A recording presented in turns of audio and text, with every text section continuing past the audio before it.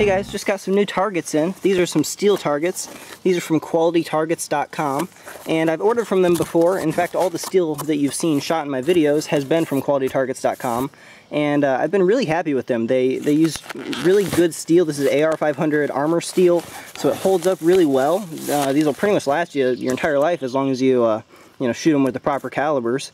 This one is, I believe, 3/8 inches thick, so this is rated for rimfires, all handguns, and I've shot shotguns at them. With birdshot and buckshot, you'll be just fine. If you shoot a slug, you may dent it, but pretty much handgun rated, and I've shot other targets, and they've been very, very durable.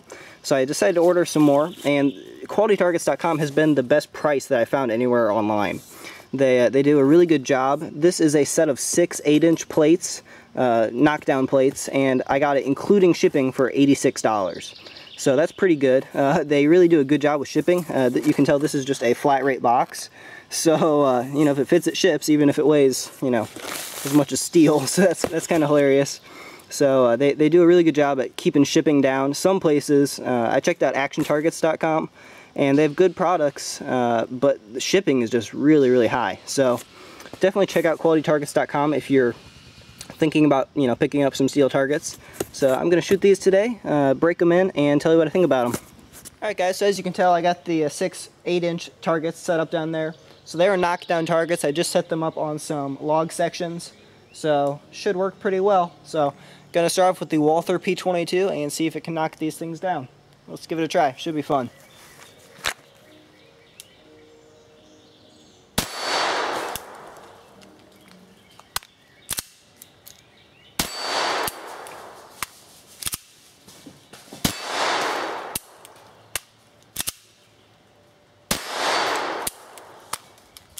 Having issues.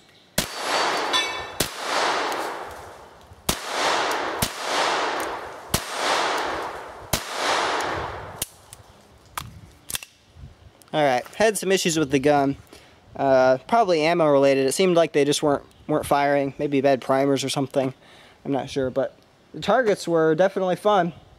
That one you see there that's still standing didn't quite get knocked over. Guess it seems that it just got turned. I must have hit it on the side, but other than that, they definitely fall with the 22.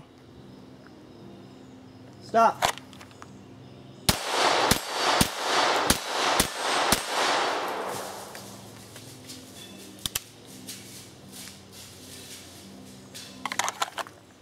Alright, so we know it falls with the 22. Now we'll try a little bit of 9mm. This is the SIG 226. So, I suspect it'll fall with this, but should be a lot of fun. Alright, let's give it a try.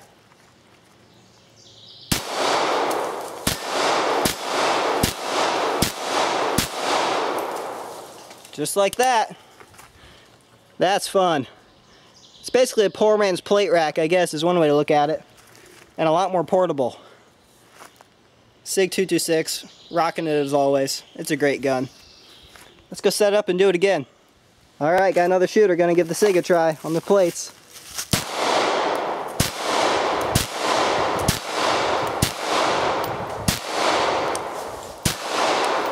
Oh, he's alive. Knife him. There you go. Here, take the knife. Alright, got a lever gun here. This is actually a shotgun. It actually shoots the 410 cartridge. And this is actually made by Rossi. Winchester used to make one. They don't make it anymore. So this is a pretty interesting concept. This one's been giving us some reliability issues right out of the gate. But we're going to try it on these plates and see if we can get it to run.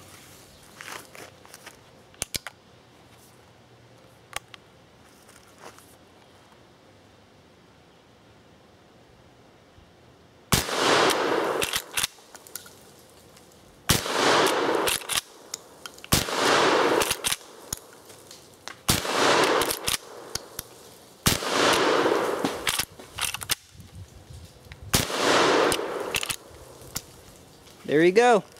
6 shots. That's fun. Ran 100% that time. The lever's pretty stiff on this guy. You feel a lot of kind of binding in there and stuff, but it worked. Alright guys, next up is going to be the good old Remington 870. This is actually one of my home defense shotguns. This is a compact model, so it's a 20 gauge. Very controllable, has a nice 20-inch barrel. I got a light on there, so I really like the shotgun. So let's give it a try on the plates.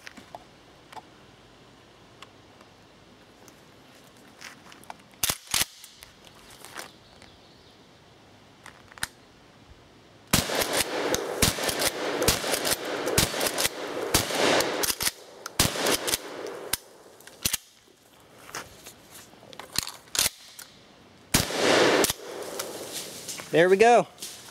I was one shot shy. Reloaded, that was alright. Sure knocks down the plates with authority. Alright, let's shoot the 870 a little bit more.